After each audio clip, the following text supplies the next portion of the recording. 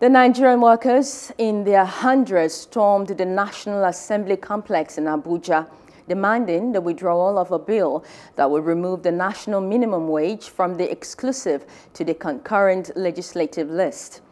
About a fortnight ago, the House of Representatives introduced a bill which, according to the sponsor, Garba Mohammed, would allow both the federal and state governments to freely negotiate the minimum wage with their workers in line with the national federal system. The protesting workers say this move does not work in their favor, stressing that it is an attempt by some state governors and members of the National Assembly to shortchange them.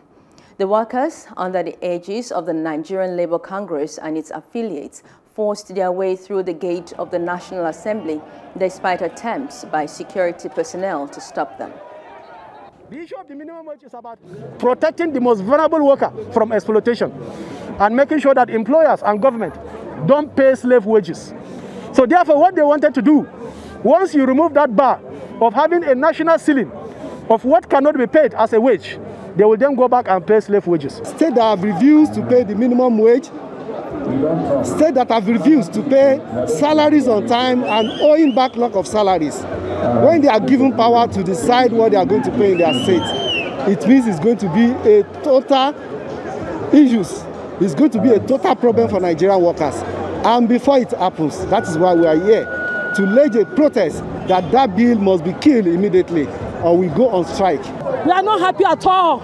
We have our children and our needs too. 30, they collect wardrobe allowance. So many money they collected on their own heads here. Nobody deprived them from that.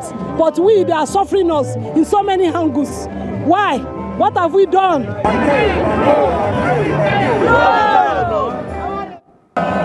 Meanwhile, the House of Representatives has given clarification to the Nigeria Labour Congress that the proposed minimum wage bill is only a proposal that must pass through several stages before becoming a law. Leader of the House, Al-Hassan Doguwa, further reiterated that the bill must pass through a public hearing in order to listen to the views of all stakeholders. Hello, hope you enjoyed the news. Please do subscribe to our YouTube channel and don't forget to hit the notification button so you get notified about fresh news updates.